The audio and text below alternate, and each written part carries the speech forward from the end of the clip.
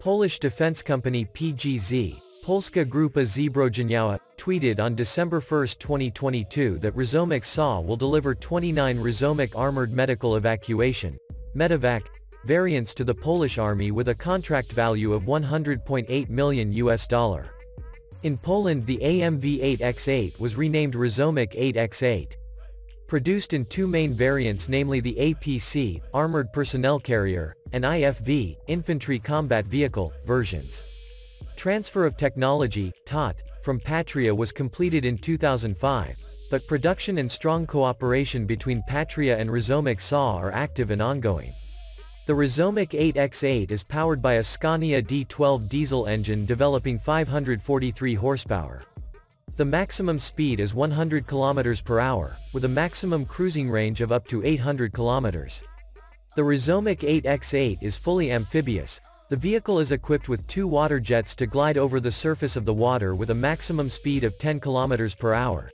Its protection rating is at STANAG 4569 level 4A, 4B, offering ballistic protection against 12.7 mm or 14.5 mm caliber heavy machine guns and a mine blast equivalent to 10 kg of TNT. Rosomak Armored Personnel Carrier is an 8x8 multi-role military vehicle produced by Rosomak SA, formerly Waskow Zakłady Mechaniczne, in Siemianowice-Śląskie, Upper Silesia, a Polish armaments group company. The vehicle is a licensed variant of Patria's armored modular vehicle.